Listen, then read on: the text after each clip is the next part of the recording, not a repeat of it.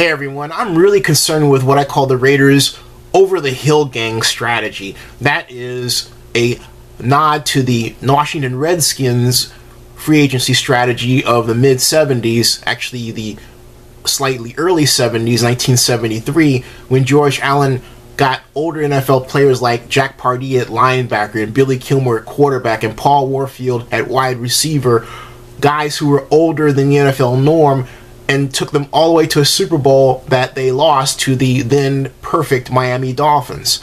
But today is a different game, and it comes at a time when the Seattle Seahawks posted one of the youngest squads ever to win a Super Bowl, and they did it with rapid and fast defenders who can hit.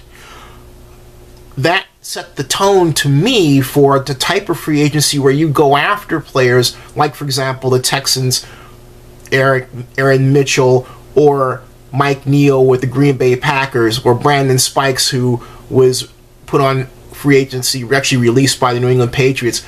Guys who are about 27 years old or younger, who still have an upside, but are not so heavily valued by their team that they're going to fight. They're going to fight to keep them. Then they're going to turn around and say, "Oh, we let that guy get away," and then that person plays. The Packers didn't do that with respect to Mike Neal, though. They turned around and they signed him.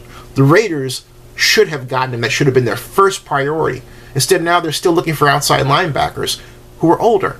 So I'm not really excited about this Raider free agency as much as others are, because I'm not enamored by names anymore. I'm enamored by numerical performance and age and upside.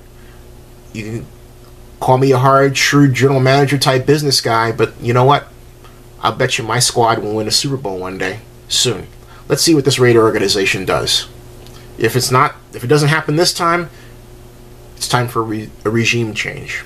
You know what I mean.